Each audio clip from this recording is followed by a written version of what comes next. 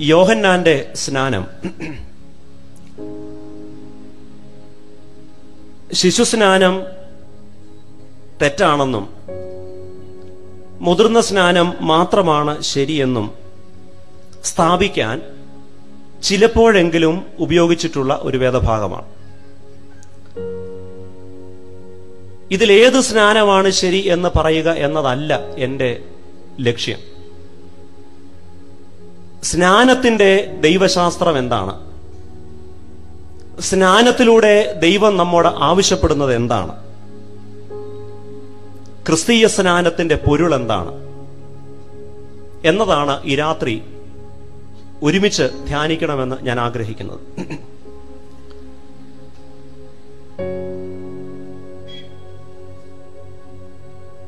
യോഹന്നാൻ നടത്തുന്ന സ്നാനം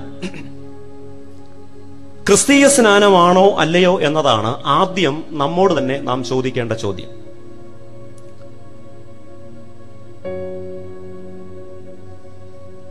യേശു കർത്താവിനെ തന്റെ 30-ാമത്തെ വയസ്സിൽ യോർദാൻ നദിയിൽ വെച്ച് വിശുദ്ധ യോഹന്നാൻ സ്നാനപ്പെടുത്തുന്നു.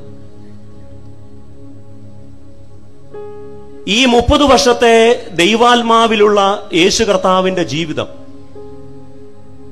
അതിനെയൊക്കെ നിഷ്പ്രഭമാക്കുന്ന തരത്തിലാണ്, അല്ലെങ്കിൽ അവൻ ഉരുവായത് തന്നെ പരിശുദ്ധാത്മാവിലാണ് എന്ന പരമമായ സത്യം മറന്നുകൊണ്ട് ചിലപ്പോഴെങ്കിലും യേശുവിന്റെ 30-ാമത്തെ വയസ്സിലത്തെ സ്നാനത്തിന് അമിതമായ പ്രാധാന്യം നൽകുകയും മറ്റെല്ലാം സൗകര്യപൂർവം മറക്കുകയും ചെയ്യുന്ന ഒരു പതിവ് അറിഞ്ഞോ അറിയാതെയോ വർദ്ധിച്ചു വരുന്നുണ്ട്.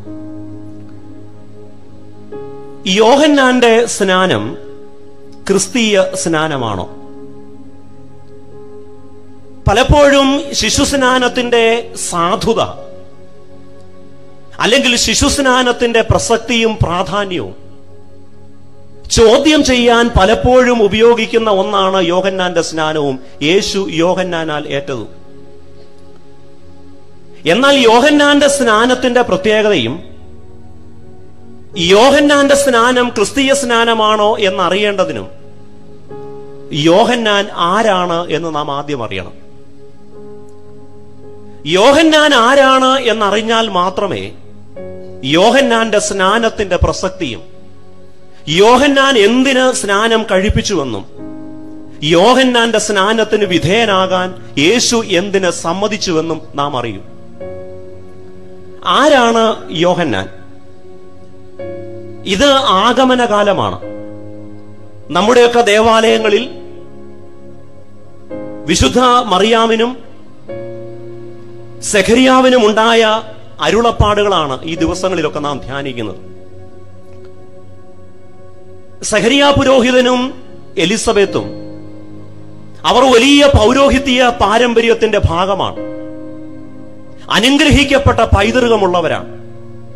ആർക്കും അസൂയ തോന്നുന്ന വിധത്തിൽ സമൂഹത്തിൽ ആദരിക്കപ്പെടുന്നവരാണ്.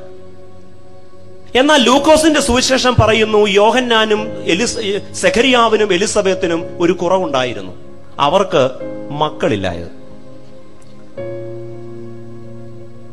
എന്നാൽ ധൂപം കാട്ടുവാനുള്ള നാഴിക സെഖരിയാവിന് ലഭിക്കുകയും ദൈവസന്നിധിയിൽ ധൂപം കാട്ടുകയും ചെയ്തപ്പോൾ സെഖരിയാവിന് ഗബ്രിയേൽ ദൂതൻ പ്രത്യക്ഷപ്പെട്ടിട്ട് പറയുന്നു, നിന്റെ ഭാര്യ എലിസബത്ത് ഗർഭം ധരിച്ച് നിനക്ക് ഒരു മകനെ പ്രസവിക്കും.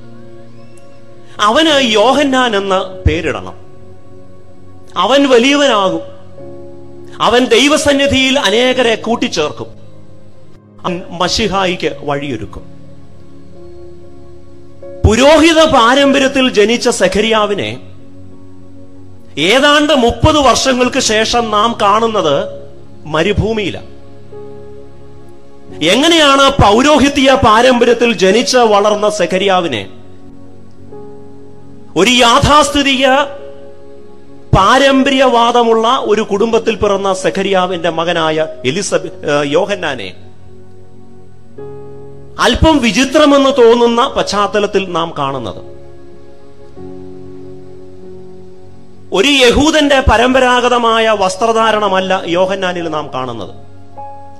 യഹൂദന്റെ ആഹാരക്രമമല്ല യോഹന്നാനിൽ നാം കാണുന്നത്. യഹൂദന്റെ ജീവിതക്രമമല്ല യോഹന്നാനിൽ നാം കാണുന്നത്. യോഹന്നാനെ കുറിച്ച് പറയുന്നത് അവൻ മരുഭൂമിയിൽ പാർക്കുന്നവനാണ്. അവൻ ഒട്ടകരോമം കൊണ്ടുള്ള ഉടുപ്പും അരയിൽ തോൽവാറും ധരിക്കുന്നു. ഭക്ഷിക്കുന്നത് വെട്ടുക്കിളിയും കാട്ടുതേനും. എങ്ങനെയാണ് ഒരു പൗരോഹിത്യ കുടുംബത്തിൽ ജനിച്ച, ഒരു യാഥാസ്ഥിതിക യഹൂദ ഭവനത്തിൽ ജനിച്ച സെഖര്യാവിനെ മരുഭൂമിയിൽ നാം കാണുന്നത്? അല്പം വിചിത്രമായി നമുക്ക് തോന്നുന്നുണ്ടാവാം. ഇതിന്റെ കാരണം അറിയണമെങ്കിൽ AD 1-ാം നൂറ്റാണ്ടിന്റെ ആദ്യ കാലഘട്ടങ്ങളിൽ ചാവുകടലിനോട് ചേർന്ന് കുറെ ആളുകൾ താമസിച്ചിരുന്നു. അവരെ നാം വിളിക്കുന്നത് ചാവുകടൽ സമൂഹമെന്ന. ഏതാണ്ട് 2000-ഓളം ആളുകൾ ചാവുകടലിനോട് ചേർന്ന് താമസിച്ചിരുന്നു. ഇവിടെ ഈ ഹോളി ലാൻഡിലൊക്കെ പോയിട്ടുള്ളവരും പോകാൻ ഒരുങ്ങിയിട്ടുള്ളവരും ഒന്നുകൂടെ പോകാൻ ആഗ്രഹിക്കുന്നവരുമായ ആളുകളൊക്കെ കാണും.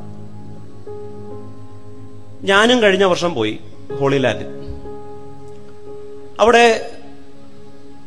ഞങ്ങളെ കൊണ്ടുപോയ ആളുകൾ ചാവുകടലിന്റെ സമീപത്ത് വന്നപ്പോൾ ഞങ്ങളോട് പറഞ്ഞു, നിങ്ങളെല്ലാവരും ഇവിടെ ഇറങ്ങണം.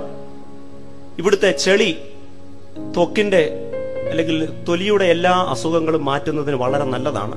അതുകൊണ്ട് വാരി പെരട്ടിക്കോളാൻ പറഞ്ഞു. നമ്മുടെ ആളുകളല്ലേ, ചുമ്മാ കിട്ടിയ പിണ്ണാക്കും തിന്നുന്ന ആളുകളല്ലേ, വാരി അങ്ങ് പെരട്ടി. അപ്പൊ ഞങ്ങളെ കൊണ്ടുവന്ന അച്ഛനോട് ചോദിച്ചു, ഇതെന്താ അച്ഛാ, ഇതിങ്ങനെ വെറുതെ വാരി പെരട്ടിയാൽ തൊലിയുടെ പ്രയാസമൊക്കെ മാറുമോ? അപ്പൊ പറഞ്ഞു, മാറും അച്ഛാ. ഞാൻ ചോദിച്ച എന്താ കാരണം? അപ്പോൾ പറഞ്ഞു, ഈ ചാവുകടലിന് ഏതാണ്ട് 25 കിലോമീറ്റർ വടക്കായിട്ടാണ് സോദോം ഗോമറ എന്ന് പറയുന്ന പ്രദേശം ഉണ്ടായിരുന്നത്. ദൈവം തീയും ഗന്ധകവും ഇറക്കി സോദോം ഗോമോറയെ നശിപ്പിച്ചു. ചാവുകടലിന്റെ ഉത്ഭവം എന്ന് പറയുന്നത് സോദോം ഗോമോറയിൽ നിന്നാണ്. അതുകൊണ്ട് ഈ ചാവുകടലിൽ നിറയെ സൾഫറും ഫോസ്ഫറും തീയും ഗന്ധകവും. അതുകൊണ്ട് തന്നെ ഇവിടെ യാതൊരു ജീവജാലങ്ങളും ഈ കടലിൽ വളരില്ല. അതുകൊണ്ടാണ് അതിനെ ചാവുകടൽ എന്ന് പറയുന്നത്. ചത്ത കടലാണ്, ജീവൻ അശേഷമില്ല. ഈ കടലിനോട് ചേർന്ന് കുറെ ഗുഹകളുണ്ട്. ഈ ഗുഹകളിൽ ഭക്തന്മാരായ 2000-ൽ പരം ആളുകൾ താമസിച്ചിരുന്നു. ഇവരെല്ലാവരും യഹൂദന്മാരാണ്. എന്നാൽ ഒരു സാധാരണ യഹൂദനെ പോലെ സമൂഹത്തിന്റെ മുഖ്യധാരയിൽ ജീവിക്കുന്നതിന് പകരം അവിടെ നിന്ന് മാറി ആൾപ്പാർപ്പില്ലാത്ത, തിരക്കില്ലാത്ത, താരതമ്യേന വിജനമെന്ന് തോന്നുന്ന ഈ ചാവുകടലിനോട് ചേർന്നുള്ള ഗുഹകളിൽ ആളുകൾ പാർത്തിരുന്നു. ഇവരിവിടെ താമസിക്കുന്നതിന് ഒരു പ്രത്യേക കാരണമുണ്ട്. ഇവരെല്ലാവരും യഹൂദ മതത്തിന്റെ ദുഷിച്ച പോക്ക് കണ്ടപ്പോൾ, യഹൂദ മത നേതൃത്വത്തിന്റെ വഴിപിഴച്ച ജീവിതക്രമങ്ങൾ കണ്ടപ്പോൾ, യഹൂദ മത നേതാക്കന്മാരുടെ ആഡംബര ഭ്രമം കണ്ടപ്പോൾ, യഹൂദ മത നേതൃത്വത്തിന്റെ താളം തെറ്റിയ ജീവിതക്രമം കണ്ടപ്പോൾ, അവരോടുള്ള പ്രതിഷേധത്തിന്റെ അടയാളമായി കുറെ ചെറുപ്പക്കാർ, കുറെ ആളുകൾ ഈ ചാവുകടലിന്റെ തീരത്ത് വന്ന് താമസിക്കുകയാണ്. ഇവരിവിടെ താമസിക്കുന്നത് സുഖവാസത്തിനല്ല. ഇവരിവിടെ താമസിക്കുന്നത് പ്രാർത്ഥിക്കുന്നതിനും അനുദപിക്കുന്നതിനും മാത്രവുമല്ല, തങ്ങളുടെ മതത്തിന്റെ പുതുക്കത്തിനും വേണ്ടിയാണ്. അങ്ങനെ യഹൂദ മതത്തിന്റെ പുതുക്കത്തിനും രൂപാന്തരത്തിനും മാനസാന്തരത്തിനും വേണ്ടി പ്രാർത്ഥിക്കുന്ന 2000-ൽ പരം ആളുകൾ പാർക്കുന്ന ചാവുകടലിനോട് ചേർന്ന ഈ സമൂഹത്തിന്റെ ഭാഗമായി യോഹന്നാൻ വരുന്നു. ഇവരാരും കല്യാണം കഴിക്കാറില്ല. ബുദ്ധിയുള്ളവരങ്ങനെ.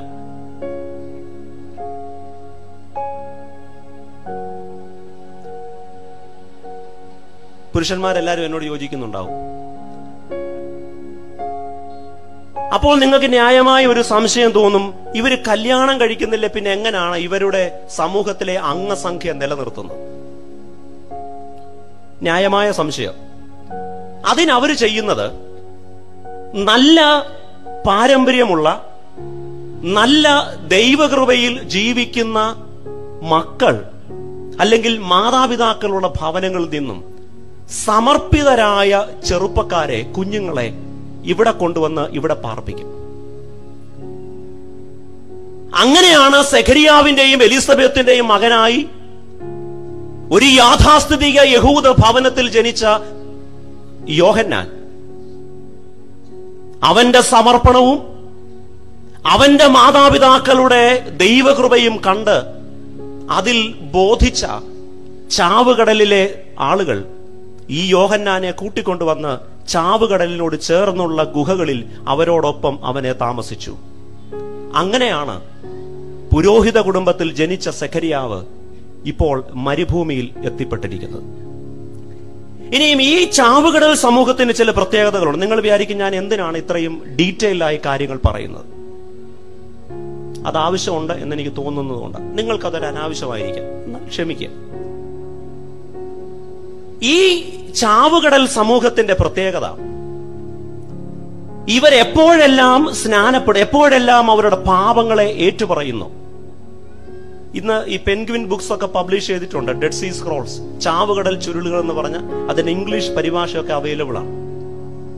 അത് വായിക്കുമ്പോൾ നമുക്ക് ബോധ്യമാകുന്ന ഒരു കാര്യം, സ്നാനത്തെ നമ്മൾ ഇന്ന് കാണുന്ന അർത്ഥത്തിലല്ല യോഹന്നാൻ ജീവിച്ചിരുന്ന ഈ മരുഭൂമിയിൽ പാർക്കുന്ന, ചാവുകടലിനോട് ചേർന്നുള്ള ഗുഹകളിൽ പാർക്കുന്ന ആളുകൾ സ്നാനത്തെ കണ്ടിരുന്നത്.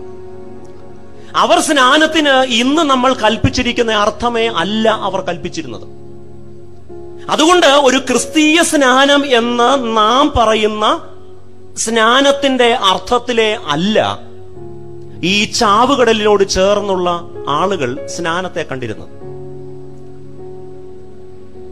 എപ്പോഴെല്ലാം ഇവർ പാപങ്ങളെ ഏറ്റുപറയുന്നുവോ, എപ്പോഴെല്ലാം അവരവരുടെ കുറവുകളെ ഏറ്റുപറഞ്ഞ ദൈവസന്നിധിയിൽ മാനസാന്തരപ്പെടുന്നുവോ, അനുദപിക്കുന്നുവോ, അപ്പോഴെല്ലാം അവർ ചെയ്യുന്ന ഒരു കർമ്മമാണ് സ്നാനം. അതുകൊണ്ട് യോഹന്നാന്റെ സ്നാനം എന്ന് പറയുന്നത് ക്രിസ്തീയ സ്നാനം അല്ല,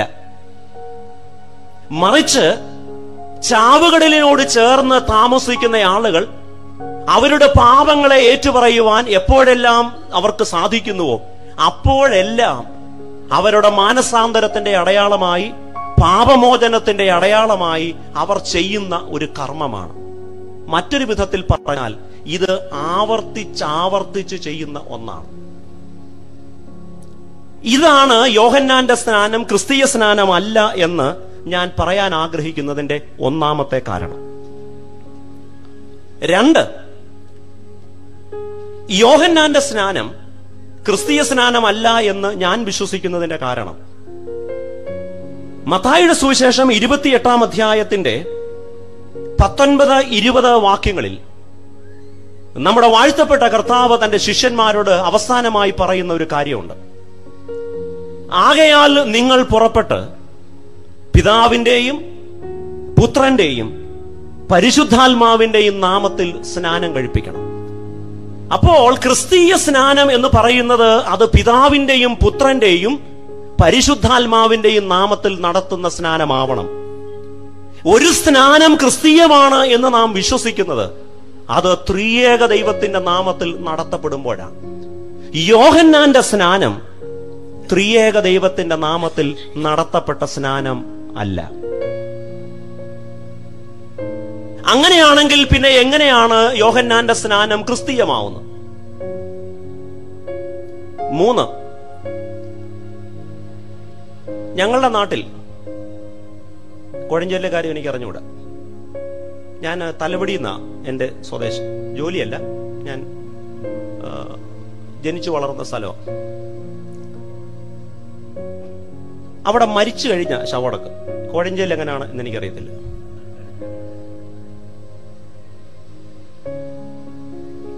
യേശു സ്നാനമേറ്റത് 30-ാമത്തെ വയസ്സിൽ, യേശു മരിക്കുന്നത് 33.5 വയസ്സുള്ളപ്പോൾ. അതായത് സ്നാനമേറ്റു കഴിഞ്ഞ് 3.5 വർഷം കഴിഞ്ഞാണ് യേശു കൊല്ലപ്പെടുന്നത്. വിശുദ്ധ പൗലോസ് പറയുന്നു, ആകയാൽ ക്രിസ്തുവിനോട് ചേരുവാൻ സ്നാനമേറ്റിരിക്കുന്ന നിങ്ങൾ എല്ലാവരും അവന്റെ മരണത്തിൽ. റോമാലേഖനം 6-ാം അധ്യായത്തിന്റെ 2-ാമത്തെ വാക്യം. ആകയാൽ ക്രിസ്തുവിനോട് ചേരുവാൻ സ്നാനമേറ്റിരിക്കുന്ന നിങ്ങൾ എല്ലാവരും അവന്റെ മരണത്തിൽ പങ്കാളികളാകുന്നുവല്ലോ. അതുകൊണ്ട് ക്രിസ്തീയ സ്നാനത്തിന്റെ ഉള്ളടക്കം എന്ന് പറയുന്നത് യേശു ക്രിസ്തുവിന്റെ മരണവും ഉയർത്തെഴുന്നേൽപ്പുമാണ്. യേശുവിനോട് ചേർന്ന് മരിക്കുകയും അവനോട് ചേർന്ന് ഉയർത്തെഴുന്നേൽക്കുകയും ചെയ്യുന്നതാണ് ക്രിസ്തീയ സ്നാനത്തിന്റെ പൊരുൾ. യോഹന്നാന്റെ സ്നാനം യേശുവിന്റെ മരണത്തെ സൂചിപ്പിക്കുന്ന സ്നാനമാണോ? കാരണം സ്നാനമേറ്റതിനു ശേഷം 3.5 കൊല്ലം കഴിഞ്ഞതിന് ശേഷമാണ് യേശു മരിക്കുന്നത്. അങ്ങനെയാണെങ്കിൽ മുമ്പേ ഞാൻ പറഞ്ഞതുപോലെ യോഹന്നാന്റെ സ്നാനം എങ്ങനെയാണ് ക്രിസ്തീയ സ്നാനമാവുന്നത്? 4, യോഹന്നാന്റെ സ്നാനം ഒരു പ്രിപ്പറേറ്ററി ബാപ്റ്റിസമാണ്.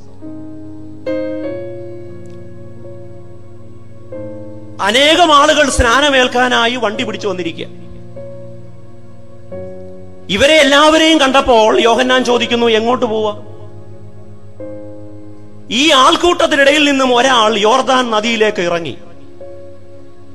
യോഹന്നാൻ സൂക്ഷിച്ചു നോക്കി, ഇത് ലോകത്തിന്റെ പാപത്തെ ചുമന്നൊഴിക്കുന്ന ദൈവത്തിന്റെ കുഞ്ഞാണ്. യേശു പറഞ്ഞു, നീ എന്നെ സ്നാനപ്പെടുത്തിയാണ്. എന്നാൽ യോഹന്നാൻ പറയുന്നു, നീ എന്നെ സ്നാനപ്പെടുത്തണം, ഞാൻ എങ്ങനെയാണ് നിന്നെ സ്നാനപ്പെടുത്തുന്നത്? യോഹന്നാൻ പരസ്യമായി പറയുകയാണ്, നിന്നെ സ്നാനപ്പെടുത്തുവാനുള്ള യോഗ്യത എനിക്കില്ല, ഞാനല്ല നിന്നെ സ്നാനപ്പെടുത്തേണ്ടത്. കാരണം ഇത് പാപികൾക്ക് വേണ്ടിയുള്ള സ്നാനമാണ്, ഇത് മാനസാന്തര സ്നാനമാണ്. നിനക്ക് മാനസാന്തര സ്നാനം കഴിപ്പിക്കുവാനുള്ള എന്ത് യോഗ്യതയാ എനിക്കുള്ളത്? യോഹന്നാൻ യേശുവിനെ സ്നാനം കഴിപ്പിക്കുന്നതിന് തടസ്സവാദം പറയുകയാണ്. എന്നാൽ ഈ തടസ്സവാദം കേട്ട ഉടനെ യേശു പറയുന്നത്, സകലതും ഇപ്പോൾ ഇവിടെ നിവർത്തിക്കപ്പെടണം. അതുകൊണ്ട് നീ എന്നെ സ്നാനം കഴിപ്പിക്കുക എന്ന് പറയുന്നത് കേവലം മാനസാന്തര സ്നാനത്തിനപ്പുറമായി ഇത് പ്രവചനത്തിന്റെ പൂർത്തീകരണമാണ്. മാത്രവുമല്ല, യേശു യോഹന്നാനെ സ്നാനപ്പെടുത്തുമ്പോൾ നാം അവിടെ യോഹന്നാൻ യേശുവിനെ സ്നാനപ്പെടുത്തുമ്പോൾ നാം അവിടെ കാണുന്നത് ആകാശം പിളർക്കുകയാണ്. ആകാശം പിളർന്നിരിക്കുന്നതും ആത്മാവ് പ്രാവ് പോലെ അവന്റെ മുകളിലേക്ക് വരികയും ചെയ്യുകയാണ്. പഴയ നിയമത്തിൽ ആകാശം പിളരുന്നത് ദൈവം ചരിത്രത്തിൽ ഇടപെടുന്ന അപൂർവ അവസരങ്ങളിൽ മാത്രമാണ്. ഒരു കേവല മാനസാന്തര സ്നാനം മാത്രമായിരുന്നു യേശുവിൻ്റെതെങ്കിൽ ഒരുപക്ഷെങ്കിൽ മറ്റാരെയും സ്നാനപ്പെടുത്തിയപ്പോൾ കാണാത്ത ലക്ഷണങ്ങൾ പ്രകൃതിയിലും ചരിത്രത്തിലും നാം കാണുകയാണ്. അവിടെ പറയുന്നു, ആകാശം പിളർന്നിരിക്കുന്നതും ആത്മാവ് പ്രാവ് പോലെ അവന്റെ മുകളിലേക്കും വരികയാണ്. എന്നിട്ട് പറയുന്നു, ഇവൻ എന്റെ പ്രിയപുത്രൻ, ഇവന് ചെവി കൊടുക്കണം.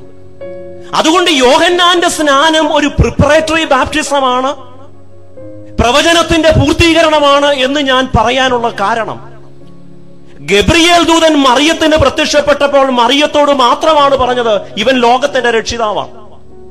എന്നാൽ ഈ 30-ാമത്തെ വയസ്സിൽ യോർദാൻ നദിയിൽ വെള്ളത്തിൽ ഇറങ്ങി നിൽക്കുന്ന യേശുവിന്റെ മേൽ ആത്മാവ് പ്രാവ് പോലെ ഇറങ്ങി വന്നിട്ട് പറയുകയാണ്, ഇവനാണ് ദൈവത്തിന്റെ പുത്രൻ. യേശു ദൈവത്തിന്റെ പുത്രനാണെന്ന് ലോകത്തെ വിളംബരം ചെയ്യുന്ന അപൂർവ അവസരമാണ് യോഹന്നാന്റെ സ്നാനം. മറ്റൊരു വിധത്തിൽ പറഞ്ഞാൽ ഇതൊരു ചരിത്ര നിമിഷമാണ്. യോഹന്നാൻ ജനിച്ചത് യേശുവിന് വഴിയൊരുക്കാനാ.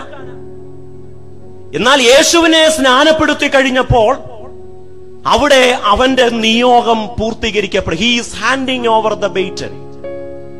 ഇതുവരെ പിതാവായ ദൈവം തന്നെ ഏൽപ്പിച്ച ഉത്തരവാദിത്വം യേശുവിനെ കൈമാറുന്ന ചരിത്ര നിമിഷമാണ് യോർദാൻ നദിയിൽ നടക്കുന്നത്. So it is only A preparatory baptism. It is only A handing over the ബേറ്റൺ ceremony. തന്നെ ദൈവം ഏൽപ്പിച്ച ഉത്തരവാദിത്വം പുത്രനായ യേശുവിനെ കൈമാറുകയാണ് യോഹന്നാൻ. അവിടെ ചരിത്രം പിറക്കുകയാണ്. ഈ ചരിത്ര നിമിഷമാണ് ആകാശം പിളരുന്നതിലൂടെയും ആത്മാവ് പ്രാവ് പോലെ ഇറങ്ങി വരികയും ചെയ്യുന്നതിലൂടെ നാം കാണുന്നത്. ഇനിയും പറ, യേശുവിന്റെ സ്നാനം ക്രിസ്തീയ സ്നാനമാണോ? യോഹന്നാൻ നടത്തിയത് ക്രിസ്തീയ സ്നാനമാണ്. വളരെ വ്യക്തമായി ഞാൻ ഈ രാത്രി പറയാൻ ആഗ്രഹിക്കുന്നത്, യോഹന്നാന്റെ സ്നാനം ക്രിസ്തീയ സ്നാനം അല്ല. അതിന് വേദപുസ്തകത്തിലെ ഏത് തെളിവുകൾ വെച്ചും വാദിക്കുവാൻ ഞാൻ തയ്യാറാണ്. യോഹന്നാന്റെ സ്നാനം ക്രിസ്തീയ സ്നാനം അല്ലെങ്കിൽ പിന്നെ എന്തിനാണ് യേശുവിന്റെ യോർദാൻ നദിയിലെ സ്നാനത്തിന് ഇത്രയധികം പ്രാധാന്യം നൽകുകയും മറ്റ് എല്ലാ സ്നാനരൂപങ്ങളെയും നിഷേധിക്കുകയും ശിശു സ്നാനത്തിന്റെ സാധുതയെ ചോദ്യം ചെയ്യുകയും ചെയ്യുന്നത്? യോഹന്നാന്റെ സ്നാനം, ഞാൻ ആവർത്തിക്കട്ടെ, അത് ചാവുകടൽ സമൂഹത്തിന്റെ ഒരാചാരം മാത്രമാണ്. എപ്പോഴെല്ലാം പാപങ്ങൾ ഏറ്റുപറയുന്നുവോ, എപ്പോഴെല്ലാം മാനസാന്തരപ്പെടുന്നുവോ, അപ്പോഴെല്ലാം ചെയ്യുന്ന ഒരു സാധാരണ ക്രമമാണ്, രീതിയാണ് സ്നാനം. 2, പിതാവിന്റെയും പുത്രന്റെയും പരിശുദ്ധാത്മാവിന്റെയും നാമത്തിൽ നടത്തപ്പെടാത്ത സ്നാനം ക്രിസ്തീയ സ്നാനമല്ല. 3, യേശുവിന്റെ മരണത്തെയും ഉയർത്തെഴുന്നേൽപ്പിനെയും സൂചിപ്പിക്കാത്തത് ക്രിസ്തീയ സ്നാനം അല്ല. 4,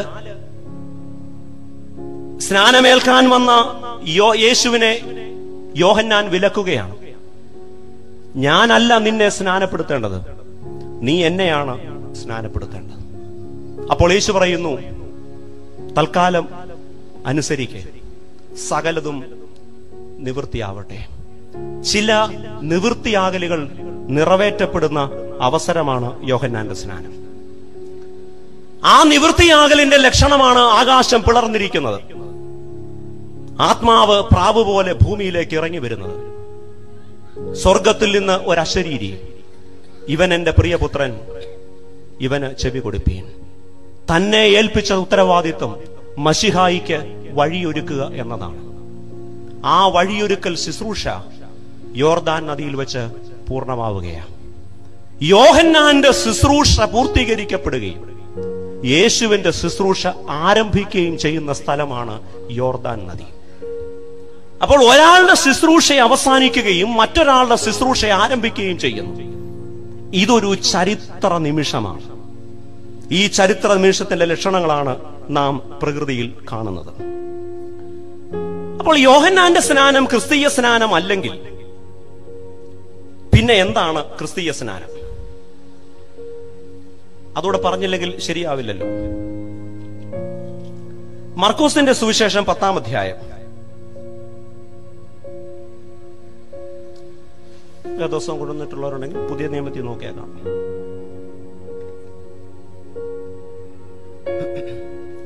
35 മുതൽ 45 വരെയുള്ള വാക്യങ്ങൾ. ഇതെല്ലാം ഞാൻ വായിക്കുന്നില്ല, അതിന്റെ പ്രധാനപ്പെട്ട ചില കാര്യങ്ങൾ മാത്രം. മർക്കോസിന്റെ സുവിശേഷം 10-ാം അധ്യായം 35 മുതലുള്ള വാക്യങ്ങൾ. സെബദിയുടെ മക്കളായ യാക്കോബും യോഹന്നാനും അവന്റെ അടുക്കൽ വന്ന് അവനോട്, ഗുരു, ഞങ്ങൾ നിന്നോട് യാചിപ്പാൻ പോകുന്നത് ഞങ്ങൾക്ക് ചെയ്തു തരുവാൻ അപേക്ഷിക്കുന്നു എന്ന് പറഞ്ഞു. അവൻ അവരോട്, ഞാൻ നിങ്ങൾക്ക് എന്ത് ചെയ്തു തരുവാൻ നിങ്ങൾ ആഗ്രഹിക്കുന്നു എന്ന് ചോദിച്ചു. നിന്റെ മഹത്വത്തിൽ ഞങ്ങൾ ഒരുത്തൻ നിന്റെ വലത്തും ഒരുത്തൻ ഇടത്തും ഇരിപ്പാൻ വരം നൽകണം എന്ന് അവർ പറഞ്ഞു. യേശു അവരോട്, നിങ്ങൾ യാചിക്കുന്നത് ഇന്നതെന്ന് നിങ്ങൾ അറിയുന്നില്ല. അടുത്ത വാചകമാണ് ഏറ്റവും പ്രധാനപ്പെട്ടത്. ഞാൻ കുടിക്കുന്ന പാനപാത്രം കുടിപ്പാനും ഞാൻ ഏൽക്കുന്ന സ്നാനം ഏൽപ്പാനും നിനക്ക് കഴിയുമോ? ഞാൻ കുടിക്കുന്ന പാനപാത്രം കുടിപ്പാനും ഞാൻ ഏൽക്കുന്ന സ്നാനം ഏൽപ്പാനും നിനക്ക് കഴിയുമോ? സെബദി മക്കളായ യാക്കോബും യോഹന്നാനും, അവരുടെ അപ്പന്റെ പേരെന്തുവാ? സെബദി മക്കളായ യാക്കോബും യോഹന്നാൻ. യാക്കോബിന്റെ യോഹന്നാന്റെ അപ്പച്ചന്റെ പേരെന്തുവാ? പൗലോസ്ലിയ. സെബദി. ഇവര് 2 പേരുള്ള, ആകെ 12 പേരാ ഉള്ളത് ശിഷ്യന്മാര്. അതിൽ 2 പേര് വന്നിട്ട് പതുക്കെ കുറച്ചു നേരമായിട്ട് യേശുവിന്റെ അടുക്കൽ ഇങ്ങനെ കറങ്ങി കറങ്ങി നിൽക്കുക. നമുക്കറിയാം, പ്രത്യേകിച്ച് ഭർത്താക്കന്മാർക്കറിയാം, സ്ത്രീകൾ പതിവില്ലാതെ ഇങ്ങനെ കറങ്ങി കറങ്ങി നിൽക്കുന്നെങ്കിൽ എന്തോ കാര്യം സാധിക്കാനാണ് എന്നുറപ്പ്. നല്ല ഉണ്ട പോലെ ഇരിക്കുന്ന അച്ചാൻ എടുക്ക ചെന്നിട്ട് പറയും, എന്താണെന്ന് അറിഞ്ഞൂടെ, നിങ്ങൾക്കൊരു ക്ഷീണമുണ്ട് കേട്ടോ ഈയിടെ. അപ്പൊ ബുദ്ധിയുള്ള അച്ചായന്മാർ പറയും, നീ അധികം സൂചിപ്പിക്കാതെ കാര്യം പറ. അപ്പൊ ഒന്ന് വീട്ടിൽ പോകണമെന്നായിരിക്കും, അല്ലെങ്കിൽ അനിയത്തിയുടെ കല്യാണത്തിന് 10 പവൻ എടുത്തു കൊടുക്കണം, എന്തോ കാര്യം സാധിക്കാനാണ് ഇങ്ങനെ കിടന്ന് കറങ്ങുന്നത്. അപ്പൊ ഈ യാക്കോബും യോഹന്നാനും ഇങ്ങനെ കുറെ നേരമായിട്ട് യേശുവിന്റെ അടുക്ക കിടന്ന് കറങ്ങുക. അപ്പൊ യേശു ചോദിച്ചു, എന്താ കാര്യം? അതെ, വല്ലതും വിചാരിക്കൂ. അപ്പൊ യേശു പറഞ്ഞ, എന്തോ വിചാരിക്കാനാ ചോദിക്കും. പറഞ്ഞു, ഞങ്ങൾക്കൊരാഗ്രഹം. എന്താണ് ആഗ്രഹം? നിന്റെ മഹത്വത്തിൽ ഞങ്ങളുടെ വീട്ടിലേതായാലും 2 പേരേ ഉള്ളൂ. ഒരാൾ നിന്റെ വലത്തു ഇരിക്കണം, ഒരാൾ നിന്റെ ഇടത്തു ഇരിക്കണം. എന്തൊരാഗ്രഹം! എനിക്ക് മനസ്സിലാവാത്തത്, ഈ പഴയ നിയമ പാരമ്പര്യം അനുസരിച്ച് വലതുഭാഗമാണ് നല്ലത്, അല്ലേ? കർത്താവ് തന്റെ വലങ്കൈ നീട്ടി എന്ന് പറഞ്ഞാൽ കുഴപ്പമില്ല. അത് നമ്മുടെ കുട്ടികളാണെങ്കിൽ പോലും വീട്ടിലാരെങ്കിലും അച്ഛന്മാരോ തിരുമേനിമാരോ ആരെങ്കിലും വരികയാണെങ്കിൽ ഇടത് കൈ കൊണ്ട് എന്തെങ്കിലും കൊടുത്താൽ ഉടനെ എന്ത് ചെയ്യും? വേണ്ടാന്ന് പറയും. ഇപ്പൊ കല്യാണം കഴിച്ച് നവവധു വീട്ടിലേക്ക് വരുമ്പോൾ ഏത് കാലെടുത്ത് വെക്കാൻ പറയും? എന്നിട്ട് കുറെ കൊല്ലം കഴിയും, നിന്റെ കാലെടുത്ത് വെച്ചപ്പോ മുതൽ തുടങ്ങിയതാന്ന് പറയും. ഇതിലൊന്നും ഒരു കാര്യമില്ല എന്ന് നമുക്ക് എത്രയോ വട്ടം മനസ്സിലായി. ഇവിടെ ഇരിക്കുന്നവരൊക്കെ എത്രയോ പ്രാവശ്യം വലത് കാലെടുത്ത് വെച്ചതാണ്. എന്തെങ്കിലും ഗുണമുണ്ടോ? നാക്ക് ശരിയല്ലെങ്കിൽ ഏത് കാലെടുത്ത് വെച്ചിട്ട് ഒരു കാര്യമില്ല. എന്തുകൊണ്ടോ വലതുഭാഗമാണ് നല്ലത് എന്നാണ് നമ്മൾ ധരിച്ചു വെച്ചിരിക്കുന്നത്. അത് ശരിയാണ്, വലത് കാലം. അങ്ങനെയാണെങ്കിൽ പിന്നെ എന്തിനാണ് ഇവർ പറയുന്നത്, ഒരുത്തൻ നിന്റെ വലത്തും ഒരുത്തൻ നിന്റെ ഇടത്തും ഇരിക്കും, ഞങ്ങളെ 2 പേരെയും വലത്തുവശത്ത് ഇരുത്തണമെന്ന് പറഞ്ഞാൽ പോരെ? അപ്പൊ അവര് തമ്മിലുള്ള സ്നേഹം ഏകദേശമൊക്കെ നമുക്ക് മനസ്സിലായി. കാരണം ഒരു വശത്തോട് ഇരുന്ന് കഴിഞ്ഞാൽ അടിയാവും. ഇത്രയും ഏതായാൽ ഇവർ 2 പേരുടെയും ആഗ്രഹങ്ങൾ കേൾക്കുമ്പോഴേ അറിയാം ഇവർ 2 പേരും കുഴപ്പക്കാരാണ്. അതുകൊണ്ട് ഇവർ പറഞ്ഞു, ഇവർക്ക് മനസ്സിലായി ഒരു വശത്തിരുന്നാ കുഴപ്പം. അതുകൊണ്ട് ഒരാള് നിന്റെ വലത്തും ഒരാള് ഇടത്തും ഇരിക്കും. യേശു ഇത് കേട്ടിട്ട് ശരി സമ്മതിച്ചിരിക്കുന്നു എന്നാണോ പറഞ്ഞേ? അല്ല. എന്നിട്ട് യേശു അവരോട് പറയുന്നു, ഇത് ആർക്കൊരുക്കിയിരിക്കുന്നുവോ അവർക്ക് കിട്ടും. എന്നിട്ട് യേശു അവരോട് ചോദിക്കുന്ന 2 ചോദ്യങ്ങളുണ്ട്. ഞാൻ കുടിക്കുന്ന പാനപാത്രം കുടിപ്പാനും ഞാൻ ഏൽക്കുന്ന സ്നാനം ഏൽപ്പാനും നിനക്ക് കഴിയുമോ? Are you able to be baptized with the baptism that I am going to take? യേശു പറയുന്നില്ല ഞാൻ ഏറ്റ സ്നാനം ഏൽക്കാമോ എന്നല്ല സെബദി മക്കളായ യാക്കോബിനോടും യോഹന്നാനോടും യേശു ചോദിക്കുന്നു. അവന്റെ മഹത്വത്തിൽ പങ്കുചേരുവാൻ ആഗ്രഹിക്കുന്ന സെബദി മക്കളായ യാക്കോബിനോടും യോഹന്നാനോടും യേശു ചോദിക്കുന്നു, ഞാൻ ഏറ്റ സ്നാനം ഏൽക്കാമോ എന്നായിരുന്നു ചോദിച്ചിരുന്നതെങ്കിൽ നമുക്ക് ഉറപ്പിക്കാം യേശു ഏത് സ്നാനത്തെക്കുറിച്ചായിരിക്കണം പറയുന്നത്? യോർദാനിൽ ഏറ്റ സ്നാനത്തെക്കുറിച്ച്. യോർദാനിൽ ഏറ്റ സ്നാനം ഏൽക്കുന്നത് കൊണ്ടോ ഏതെങ്കിലും ആറ്റിലോ കുളത്തിലോ കലക്കവെള്ളത്തിലോ മുങ്ങിയതുകൊണ്ടോ സ്വർഗരാജ്യത്തിൽ പ്രവേശിക്കില്ല. ഞാൻ ഏറ്റ സ്നാനം ഏൽക്കാമോ എന്നല്ല കർത്താവ് ചോദിക്കുന്നത്. മറിച്ച് യോഹന്നാനോട്, സെബദി മക്കളായ യാക്കോബിനോടും യോഹന്നാനോടും ചോദിക്കുന്നു, ഞാൻ ഏറ്റ സ്നാനം ഏൽക്കാമോ എന്ന് പറഞ്ഞാൽ യേശു കർത്താവ് സ്നാനമേറ്റു എന്ന് നാം പറയുന്നുവെങ്കിൽ, അല്ലെങ്കിൽ താൻ സ്നാനമേറ്റു എന്ന് യേശു പറയുകയാണെങ്കിൽ അത് യോർദാനിലെ സ്നാനത്തെ കുറിച്ചല്ല യേശു പറയുന്നത്. മറിച്ച് ഏതാനും ദിവസങ്ങൾക്കുള്ളിൽ കാൽവറിയിൽ പിതാവായ ദൈവം തനിക്ക് ഒരുക്കിയിരിക്കുന്ന രക്തം കൊണ്ടുള്ള സ്നാനത്തെ കുറിച്ചാണ്. ദൈവത്തിന് സ്തോത്രം. എന്നാൽ ഇന്ന് അങ്ങനെയല്ല നാം സ്നാനത്തെ കാണുന്നത്. എല്ലാവരും യോർദാനിലെ സ്നാനത്തേക്ക് വിരൽ ചൂണ്ടുമ്പോൾ, യോർദാനിലെ കലക്കവെള്ളത്തിലെ സ്നാനത്തെ കുറിച്ച് പറയുമ്പോൾ, യേശുവിനെ യാക്കോബിനോടും യോഹന്നാനോടും പറയാനുള്ളത് വെള്ളം കൊണ്ടുള്ള സ്നാനമല്ല, രക്തം കൊണ്ടുള്ള സ്നാനമാണ് നീ ഏൽക്കേണ്ടത്. ഞാനതിനെ ഇങ്ങനെ പറയും, യേശു കർത്താവിന്റെ സ്നാനം നടന്നത് യോർദാനിലല്ല, കാൽവറിയിലാണ്. അതുകൊണ്ടാണ് നിഖ്യാവിശ്വാസ പ്രമാണത്തിൽ നാം പറയുന്നത് പാപമോചനത്തിനുള്ള മാമോദീസ ഒന്ന് മാത്രം. അത് യോഹന്നാന്റെ സ്നാനത്തെ കുറിച്ചല്ല സൂചിപ്പിക്കുന്നത്, മറിച്ച് യേശു കർത്താവിന്റെ മരണം എന്ന് പറയുന്ന പരമയാഗത്തെ കുറിച്ചാണ്. അതുകൊണ്ട് ഞാനും നിങ്ങളും രക്ഷിക്കപ്പെടുന്നത്, ഞാനും നിങ്ങളും നിത്യജീവന് അവകാശികളായി തീരുന്നത് യോർദാനിലെ സ്നാനത്തിലൂടെയല്ല, മറിച്ച് കാൽവറിയിലെ സ്നാനത്തിലൂടെയാണ്. യേശു വളരെ കൃത്യമായി ചോദിക്കുന്നു, ഞാൻ ഏറ്റ സ്നാനം ഏൽക്കാമോ എന്നല്ല, ഞാൻ ഏൽക്കുന്ന സ്നാനം ഏൽക്കാം.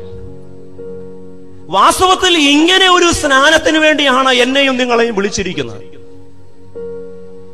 എന്നാൽ സ്നാനത്തെ ഒരു കുറുക്കു വഴിയായി മനഃപൂർവ്വം ആളുകളെ തെറ്റിദ്ധരിപ്പിക്കുവാനായി ഉപയോഗിക്കുന്ന ഒന്നായി സ്നാനം മാറുമ്പോൾ യേശുവിന് സ്നാനത്തെക്കുറിച്ച് യാതൊരു കൺഫ്യൂഷനുമില്ല. യേശുവിനോടൊപ്പം കുരിശ് കയറുന്നതാണ് സ്നാനം, യേശുവിനോടൊപ്പം കാൽവറി കയറുന്നതാണ് സ്നാനം. ആ വഴി ദുർഘടം നിറഞ്ഞ വഴിയാ. സ്നാനം മരണത്തിനായുള്ള ക്ഷണമാണ്, സ്നാനം മരണത്തിനായിട്ടുള്ള വിളിയാണ്. ഏതൊരു ദൈവവിളിയും ഒരു വെല്ലുവിളിയാണ്. പ്രിയമുള്ളവരെ, യേശുവിന്റെ കുരിശിലേക്കുള്ള യാത്രയാണ്. ഇനി എന്തുകൊണ്ടാണ് യേശുവിന് കുരിശിൽ കയറേണ്ടി വന്നത്? ആർക്കും വേണ്ടാത്തവരെ നെഞ്ചോട് ചേർത്ത് പിടിക്കുന്നത് കൊണ്ടാണ് യേശുവിന് കൊല്ലപ്പെടേണ്ടി വന്നത്.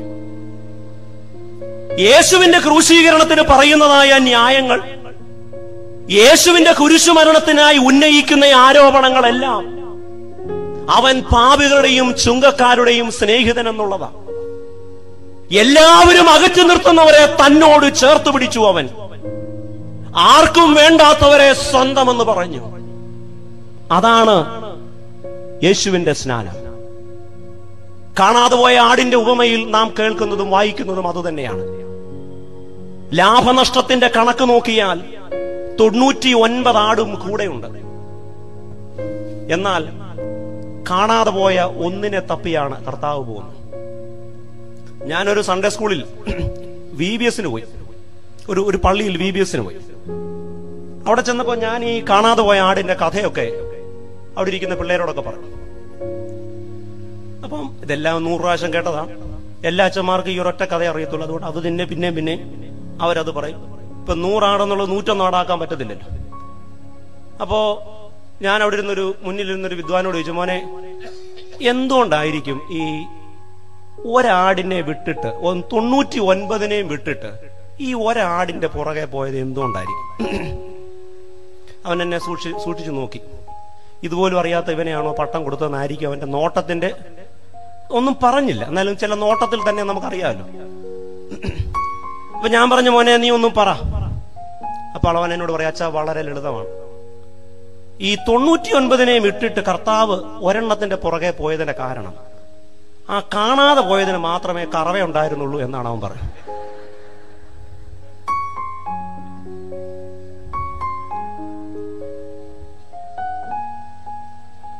തിരുമേനിയുടെ കാര്യം എനിക്ക് അറിഞ്ഞുകൂടാ. ഞങ്ങൾ അച്ഛന്മാർക്ക് പലപ്പോഴും കറവയുള്ളതിനോടാണ് താല്പര്യം. ആ അച്ഛനെ ഞാൻ ഒഴിവാക്കിയിരിക്കുന്നു. എന്നാൽ കറവയുള്ളതിന്റെ പുറകെ പോയതുകൊണ്ടല്ല കർത്താവ് കുരിശിൽ കയറിയത്. ആർക്കും വേണ്ടാത്തവരെ തന്നോട് ചേർത്ത് പിടിച്ചു.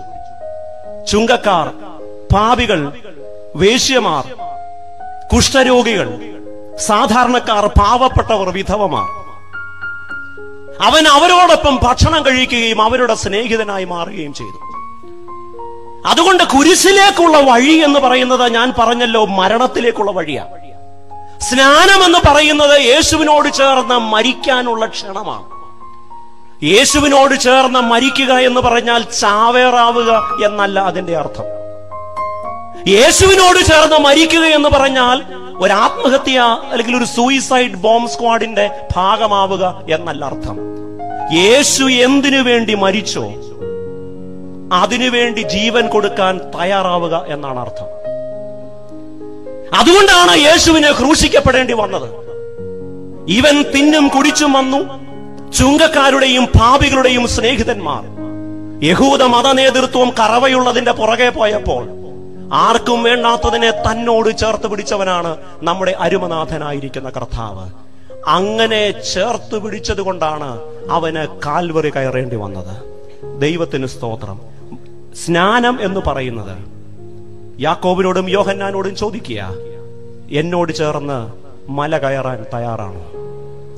എന്നോട് ചേർന്ന് ഗാഗുൽത്തായിലേക്ക് കയറാൻ നീ തയ്യാറാണോ? ആർക്കും വേണ്ടാത്തവരെ നെഞ്ചോട് ചേർത്ത് പിടിക്കാൻ നിനക്ക് തന്റെ ഇടമുണ്ടോ? പാവപ്പെട്ടവനെയും അഗതികളെയും വേശ്യമാരെയും ചുങ്കക്കാരെയും അശുദ്ധരെന്ന സമൂഹം മാറ്റി നിർത്തുന്നവരെയും തന്നോട് ചേർത്ത് പിടിക്കാൻ നിനക്ക് കഴിയുമെങ്കിൽ മഹത്വത്തിൽ നിനക്ക് പങ്കുണ്ട്. അങ്ങനെ ചെയ്യാൻ നിനക്ക് സാധിക്കുന്നെങ്കിൽ നിത്യതയിൽ നിനക്ക് എന്നോട് ചേർന്ന് ഓഹരിയുണ്ട്. യേശു പറയുന്നു, ഞാൻ ഏറ്റ സ്നാനമേൽക്കാമോ എന്നല്ല, ഞാൻ ഏൽക്കുന്ന സ്നാനമേൽക്കാമോ. അത് കാൽവറിയുടെ ഉയരങ്ങളിൽ നടത്തപ്പെടുന്ന ഒരു രക്തം കൊണ്ടുള്ള സ്നാനമാണ്. അതുകൊണ്ടാണ് നമ്മൾ പാട്ടൊക്കെ പാടുമ്പോൾ രക്തത്താൽ ജയം, രക്തത്താൽ ജയം എന്നൊക്കെ പറയുന്നത്. വെള്ളത്താൽ ജയം എന്നല്ല നമ്മൾ പറയുന്നത്.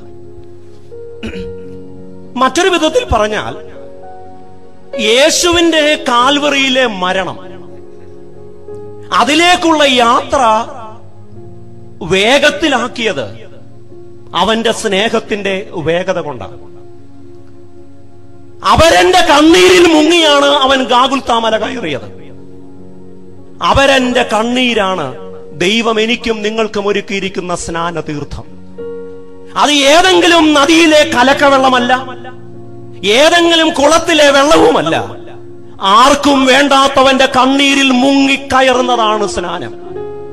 ആർക്കും വേണ്ടാത്തവന്റെ കരച്ചിൽ ഒപ്പുന്നതാണ് സ്നാനം. ആർക്കും വേണ്ടാത്തവനോട് ചേർന്ന് കരയുന്നതാണ് സ്നാനം. ആർക്കും വേണ്ടാത്തവനോട് ചേർന്ന് അതിജീവനത്തിന് വേണ്ടി അവന്റെ പോരാട്ടങ്ങളിൽ പങ്കാളിയാവുന്നതാണ് സ്നാനം. സ്നാനം മരണത്തിനായുള്ള ക്ഷണമാണ്. സ്നാനം കുരിശിലേക്കുള്ള ക്ഷണമാണ്. വേണ്ടി വന്നാൽ ജീവൻ കൊടുക്കാൻ പോലുമുള്ള ക്ഷണമാണ്. ജീവൻ കൊടുക്കാനുള്ള നിയോഗമാണ് സ്നാനത്തിലൂടെ നാം സ്വീകരിക്കുന്നത്.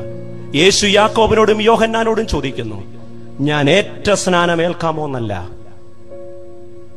ഞാൻ ഏൽക്കുന്ന സ്നാനം ഏൽക്കാമോ. അതുകൊണ്ട് ഇനി ക്രിസ്തീയ സ്നാനം എന്താണെന്ന് വെറുതെ തർക്കിച്ച് സമയം കളയാൻ നമുക്ക് നേരമില്ല. തർക്കിക്കുന്നവർ തർക്കിക്കട്ടെ. യോഹന്നാന്റെ സ്നാനമാണ് ശരിയെന്ന് പറഞ്ഞ് വാദിക്കുന്നവർ വാദിക്കട്ടെ. എന്റെ കർത്താവ് കൃത്യമായി പറഞ്ഞിട്ടുണ്ട്. യാക്കോബിനോട് യോഹന്നാനും ചോദിക്കുന്നു, നിനക്കെന്റെ മഹത്വത്തിൽ ഓഹരി വേണോ?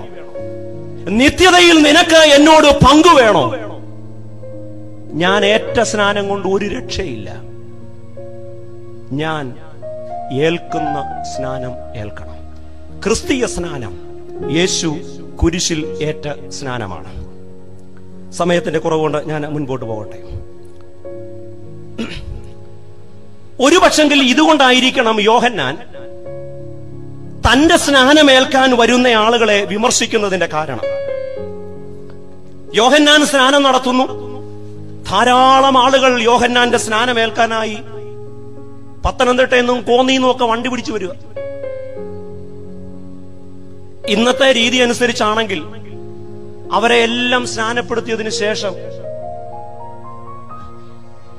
ഒരു പരസ്യവും കൂടെ പറയും. കഴിഞ്ഞ യോഗത്തിൽ ഇത്രായിരം പേർ മുങ്ങി, എവിടെ ചെന്ന് പൊങ്ങും എന്ന് നമുക്കറിയത്തില്ല. വല്ല വിധേനയും എങ്ങനെയും ആളുകളെ മുക്കുന്നതാണ് ക്രിസ്തീയ സ്നാനം എന്ന് ചിന്തിക്കുമ്പോൾ, ഏത് വിധേനയും ഏത് കുളത്തിലും ആളുകളെ മുക്കണമെന്ന് ചിന്തിക്കുമ്പോൾ, യോഹന്നാൻ അങ്ങനെ സ്നാനത്തെ കുറുക്കു വഴിയായി കാണുന്നവരോട്, സ്നാനം ഏൽക്കുന്നതാണ് സ്വർഗത്തിലേക്കുള്ള വഴിയെന്ന് പഠിപ്പിക്കുന്നവരോട്, അങ്ങനെ വിശ്വസിച്ച് തന്നെ സ്നാനമേൽക്കുവാനായി വന്നവരോട് യോഹന്നാൻ എന്താ പറയുന്നത്? കർത്താവിൽ പ്രിയരെ എന്നൊന്നുമല്ല, സർപ്പസന്തതികളെ. എന്തുകൊണ്ടാണ് യോഹന്നാൻ അവരെ സർപ്പസന്തതികൾ എന്ന് വിളിക്കുന്നത്? ഒരുപക്ഷെങ്കിൽ അത്രയും പരുക്കനല്ലാത്ത, ഒരുപക്ഷെങ്കിൽ കുറച്ചുകൂടെ മാന്യമായ സഭ്യമായ ഒരു പ്രയോഗം വേണമെങ്കിൽ ഉപയോഗിക്കാമായിരുന്നു. എന്നാൽ ചില കാര്യങ്ങൾ പരുക്കനായി തന്നെ പറയണം. ചില പരുക്കൻ സത്യങ്ങളെ പരുക്കനായി തന്നെ ഈ കാലഘട്ടത്തിലും പറയേണ്ടത് ആവശ്യമാണ് എന്ന് ഞാൻ കരുതുകയാണ്. അതുകൊണ്ട് ദൈവകോപത്തെ ഒഴിവാക്കാമെന്ന് കരുതി, എങ്ങനെയും സ്വർഗത്തിൽ പോകാമെന്ന് കരുതി സ്നാനത്തെ കുറുക്കുവഴിയായി കാണുന്നവരെ യോഹന്നാൻ വിളിക്കുന്നു സർപ്പസന്തതികളെ. ഇവരെ എന്തുകൊണ്ടായിരിക്കാം സർപ്പസന്തതികൾ എന്ന് വിളിക്കുന്നത്? വേറെ എന്തെല്ലാം പ്രയോഗങ്ങളുണ്ട്. തിരുമേനിയൊക്കെയാണ് കത്തയക്കുമ്പോ കർത്താവിൽ വാത്സല്യമുള്ളവരെ എന്ന് അയക്കുന്നത്, അല്ലേ? വിവരം അറിയും. തിരുമേനി ആ പ്രായമാ എന്നൊന്നും നമ്മൾ നോക്കുകയല്ല. കാരണം നമുക്ക് അത് കേട്ട ശീലമുള്ളൂ. യോഹന്നാന് പിന്നെ ഒരു ഭദ്രാസനത്തിൽ തന്നെ അധികം നാൾ ഇരിക്കണമെന്ന് താല്പര്യമില്ലായിരുന്നു. അതുകൊണ്ട് യോഹന്നാൻ എന്ത് വിളിക്കുന്നു? സർപ്പ സന്തതികളെ. ആ പ്രയോഗത്തിന്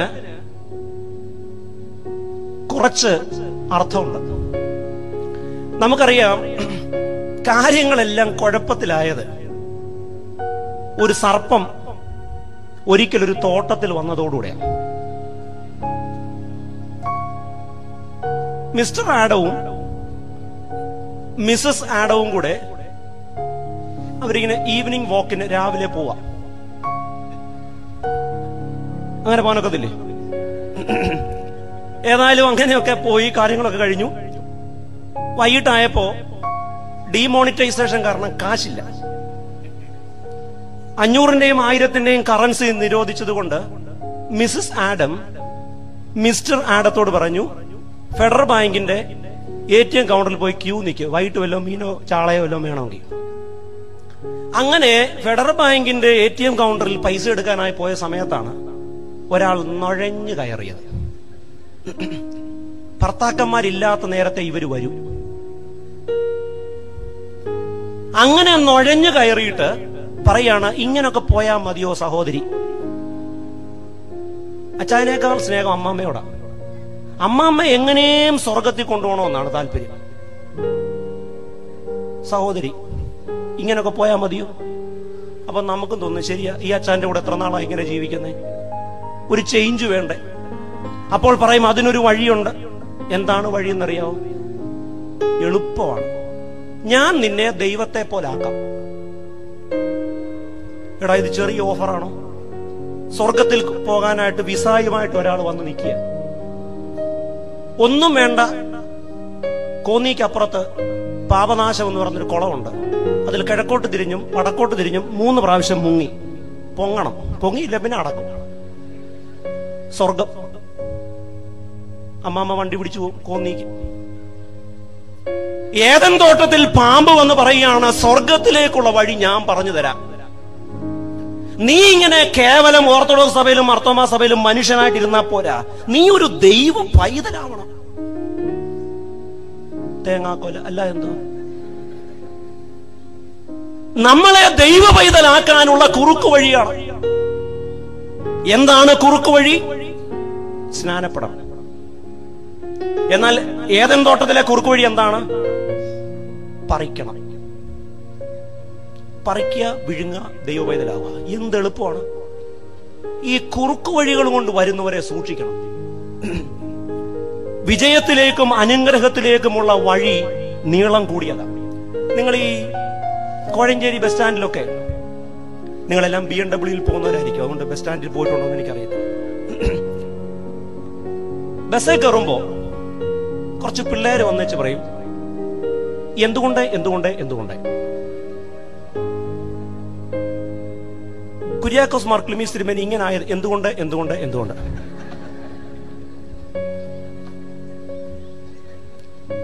എല്ലാത്തിനും എന്തുകൊണ്ട് എന്തുകൊണ്ട് എന്തുകൊണ്ട്? എല്ലാത്തിന്റെ ഉത്തരം അവരുടെ കയ്യിലുണ്ട്. ഒരു കൊച്ചു ബുക്കുമായിട്ട് വരും, അവനിങ്ങനെ ആയത് എന്തുകൊണ്ടാന്ന് മാത്രം അവൻ അറിയത്തില്ല.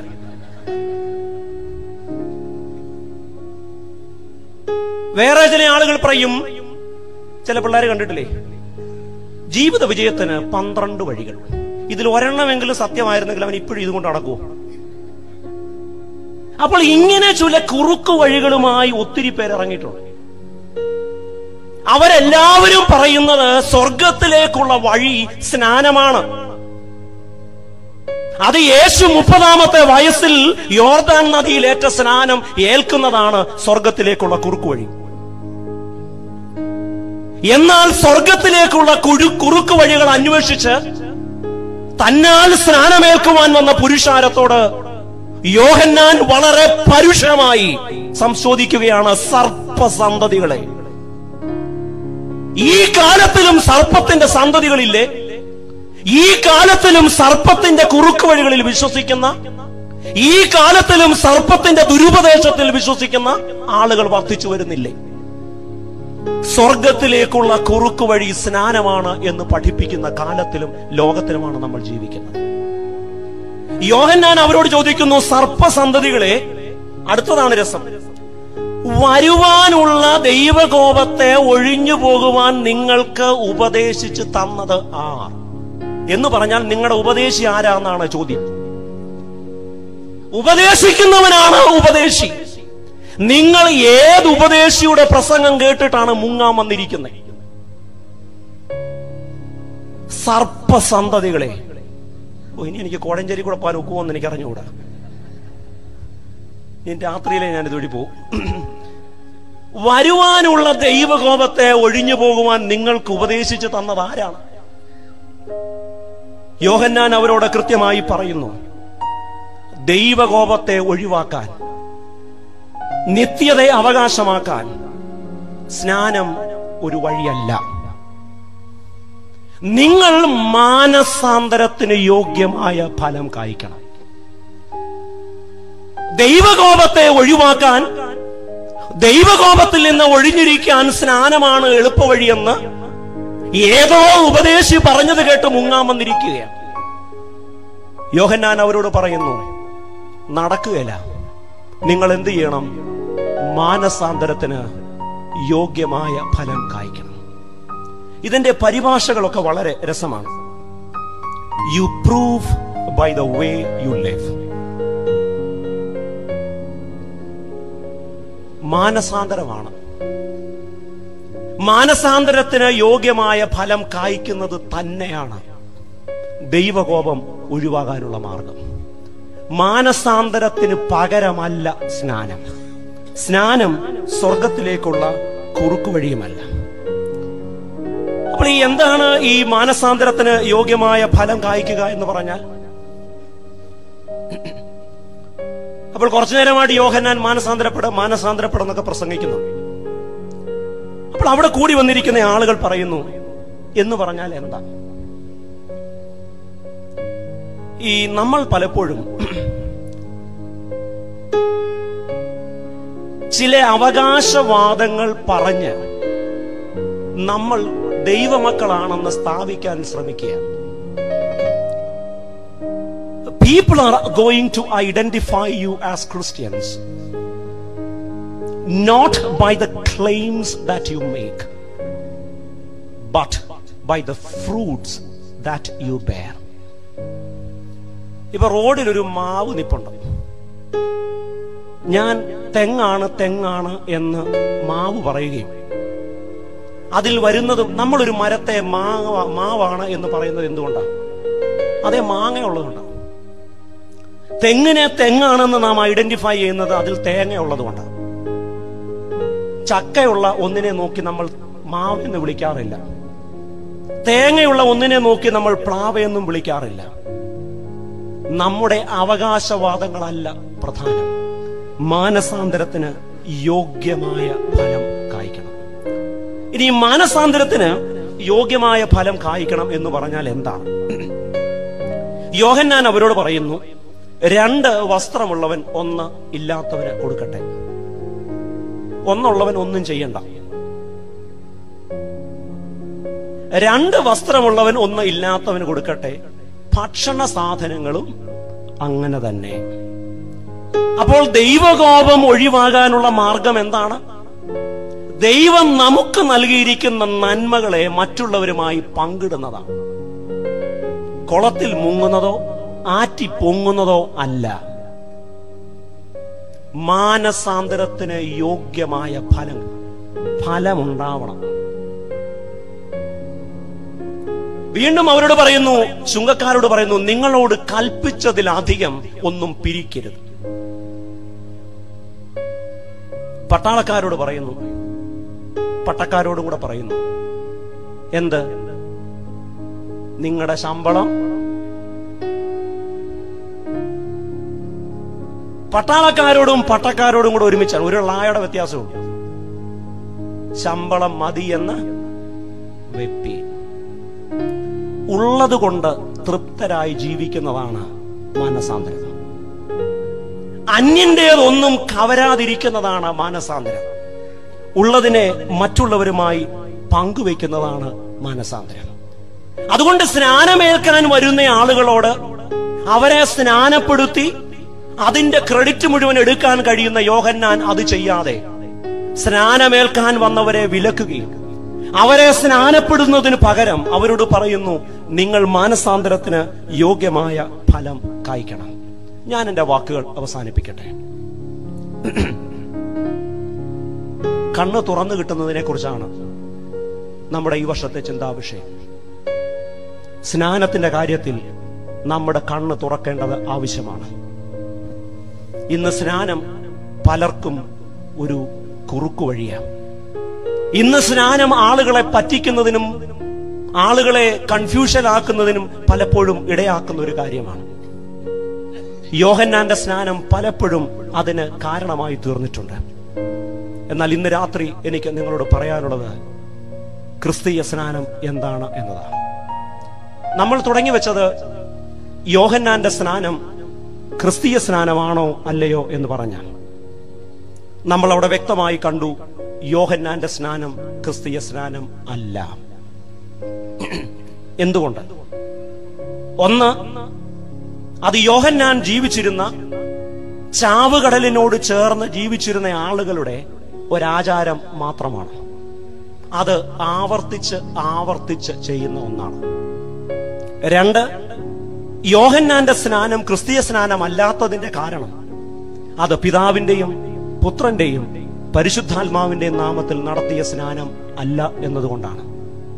മൂന്ന്, ക്രിസ്തീയ സ്നാനത്തിന്റെ അർത്ഥം യേശുവിന്റെ മരണവും ഉയർത്തെഴുന്നേൽപ്പുമാണ്. യോഹന്നാന്റെ സ്നാനത്തിന്റെ ഉള്ളടക്കം യേശുവിന്റെ മരണവും ഉയർത്തെഴുന്നേൽപ്പുമല്ല. നാല്, യോഹന്നാന്റെ സ്നാനം ഒരു പ്രിപ്പറേറ്ററി ബാപ്റ്റിസമാണ്. എന്താണ് പ്രിപ്പറേറ്ററി ബാപ്റ്റിസം എന്നതുകൊണ്ട് ഞാൻ അർത്ഥമാക്കുന്നത്? യേശുവിനെ അവന്റെ ശുശ്രൂഷയ്ക്കായി ഒരുക്കുകയാണ്. അവിടെ യോഹന്നാന്റെ ശുശ്രൂഷ പൂർത്തീകരിക്കപ്പെടുകയും യേശുവിന്റെ പരസ്യ ശുശ്രൂഷ ആരംഭിക്കുകയും ചെയ്യുകയാണ്. അവിടെ ഒരു ബെയ്റ്റിംഗ് ഹാൻഡിങ് ഓവർ സെറമണിയാണ്. ഇതൊരു ചരിത്ര നിമിഷമാണ്. ആകാശം പിളരുന്നു, ആത്മാവ് പ്രാവ് പോലെ വരുന്നു. എന്നിട്ട് പറയുന്നു, ഇവനാണ് ദൈവത്തിന്റെ പുത്രൻ. യേശു ദൈവത്തിന്റെ പുത്രനാണെന്ന് കന്യക മറിയത്തിന് മാത്രമേ അറിയത്തുള്ളായിരുന്നു. എന്നാൽ ഇപ്പോൾ ഇത് സകലരും അറിഞ്ഞു. യേശുവിന്റെ ഐഡന്റിറ്റി, യേശു ദൈവപുത്രനാണെന്ന് ലോകത്തിന് വെളിവാക്കി കൊടുത്ത ഒരു ചരിത്ര നിമിഷമാണ് യോഹന്നാന്റെ സ്നാനം. യോഹന്നാന്റെ സ്നാനം ക്രിസ്തീയ സ്നാനം അല്ല. അതുകൊണ്ട് തന്നെ അത് നമുക്ക് ബാധകവും അല്ല. പിന്നെ എന്താണ് ക്രിസ്തീയ സ്നാനം? ഞാൻ പറഞ്ഞല്ലോ, സെബദി മക്കളായ യാക്കോബിനോടും യോഹന്നാനോടും യേശു പറയുന്നത്, ഞാൻ ഏറ്റ സ്നാനം ഏൽക്കാമോ എന്നല്ല, ഞാൻ ഏൽക്കുന്ന സ്നാനം ഏൽക്കാമോ. കർത്താവ് ഇതുവരെ സ്നാനം ഏറ്റിട്ടില്ല. ഇനി അവൻ സ്നാനപ്പെടാൻ പോകുന്നതേയുള്ളൂ. നിത്യതയിൽ പങ്കുചേരുവാൻ, രക്ഷ ആഗ്രഹിച്ച് മഹത്വത്തിൽ പങ്കുചേരാൻ വന്ന ആളുകളോട് പറയുന്നു, സ്നാനപ്പെട്ടാൽ കിട്ടുന്ന ഒന്നല്ല മഹത്വത്തിന്റെ ഓഹരി. നിത്യതയുടെ പങ്ക് സ്നാനപ്പെടുന്നവന് എളുപ്പത്തിൽ കിട്ടുന്ന ഒന്നല്ല. അതിന് നീ എന്നോട് ചേർന്ന് മരിക്കാൻ തയ്യാറാവണം. നീ കുരിശിലേക്ക് വരാമോ? ഞാൻ ഏറ്റ സ്നാനമല്ല. അങ്ങനെ ആയിരുന്നെങ്കിൽ യോർദാനിലെ സ്നാനത്തെക്കുറിച്ചാണ് കർത്താവ് പറയുന്നത് എന്ന് നമുക്ക് അനുമാനിക്കാമായിരുന്നു. എന്നാൽ അങ്ങനെയല്ല. അവിടെ പറയുന്നത്, ഞാൻ ഏറ്റ സ്നാനമേൽക്കാമോ എന്നല്ല, ഞാൻ ഏൽക്കുന്ന സ്നാനം. ഞാൻ ഇനി ഒരു സ്നാനം ഏൽക്കാനായി പോവുകയാണ്. അത് കാൽവറിയുടെ ഉയരങ്ങളിൽ മാനവവർഗത്തിന്റെ രക്ഷയ്ക്ക് വേണ്ടി ഞാൻ എന്നെ തന്നെ നുറുക്കി വിളമ്പി മാലോകർക്ക് നൽകുന്നതാണ്. ശരീരത്തെ മുറിച്ചു നൽകുന്നതാണ് സ്നാനം. മനുഷ്യന്റെ രക്ഷയ്ക്ക് വേണ്ടി രക്തത്തെ ചൊരിയുന്നതാണ് സ്നേഹം. ആർക്കും വേണ്ടാത്തവരെ നെഞ്ചോട് ചേർത്ത് പിടിച്ച് കാൽവറി കയറുന്നതാണ് സ്നാനം. സ്നാനം മരണത്തിനായിട്ടുള്ള ക്ഷണമാണ്. സ്നാനം കുരിശിലേക്കുള്ള ക്ഷണമാണ്. അവരന്റെ കണ്ണീരിലാണ് നിന്റെ സ്നാനതീർത്ഥത്തെ നാം കണ്ടെത്തേണ്ടത്. യേശു ചോദിക്കുന്നു, എന്നോട് ചേർന്ന് മരിക്കാൻ തയ്യാറാണോ? യോഹന്നാന്റെ സ്നാനത്തിന്റെ അർത്ഥം അറിയാതെ ആളുകൾ ഇങ്ങനെ തിക്കും തിരക്കും ഉണ്ടാക്കുമ്പോൾ യോഹന്നാൻ അവരോട് പറയുന്നു, സർപ്പ സന്തതികളെ, വരുവാനുള്ള ദൈവകോപത്തെ ഒഴിഞ്ഞു പോകുവാൻ നിങ്ങൾക്ക് ഉപദേശിച്ചു തന്നതാ. ഏത് ഉപദേശിയാ നിങ്ങളോട് പറഞ്ഞത് സ്നാനപ്പെട്ടാ മതി സകല ദൈവകോപവും ഒഴിഞ്ഞു പോകുമെന്ന്? നടക്കില്ല. മാനസാന്തരത്തിന് യോഗ്യമായ ഫലം കായ്ക്കണം. ഇന്ന് രാത്രി നിത്യതയിലേക്കുള്ള വഴി, അനുഗ്രഹത്തിലേക്കുള്ള വഴി, മഹത്വത്തിലേക്കുള്ള വഴി മാനസാന്തരത്തിന്റെ വഴിയാണ്. അത് കുരിശിലേക്കുള്ള വഴിയാണ്. അത് മരണത്തിലേക്കും ഉയർത്തെഴുന്നേൽപ്പിലേക്കുമുള്ള വഴിയാണ്. ആ വഴിയിലേക്കാണ് കർത്താവ് നമ്മെ ക്ഷണിക്കുന്നത്. മാനസാന്തരത്തിന് യോഗ്യമായ ഫലം കായ്പീൻ. സ്നാനം ഒരു കർമ്മം എന്നതിനേക്കാൾ ഉപരിയായി ഒരു ജീവിത ശൈലിയാ. യേശുവിനെ പോലെ ജീവിപ്പാൻ, യേശുവിനെ പോലെ മരിക്കാൻ, അവനോട് ചേർന്ന് ഉയർത്തെഴുന്നേൽക്കാൻ നമ്മെ തന്നെ വിട്ടുകൊടുക്കുന്നതാണ് സ്നാനം. സ്നാനം ഒരു കുറുക്കു വഴിയല്ല, അതൊരു ജീവിത ശൈലിയും സമർപ്പണവും കുരിശിന്റെ വഴിക്കായി നമ്മളെ തന്നെ വിട്ടുകൊടുക്കുന്നതുമാണ്. ഇത്രയും നേരം നിങ്ങൾ ക്ഷമയോടെ, അക്രമാസക്തരാവാതെ ഇത്രയും ക്ഷമയോടെ കേട്ടിരുന്നതിലുള്ള പ്രത്യേക നന്ദിയും സ്നേഹവും അറിയിക്കുന്നു. ഈ ഒരു വലിയ അനുഭവം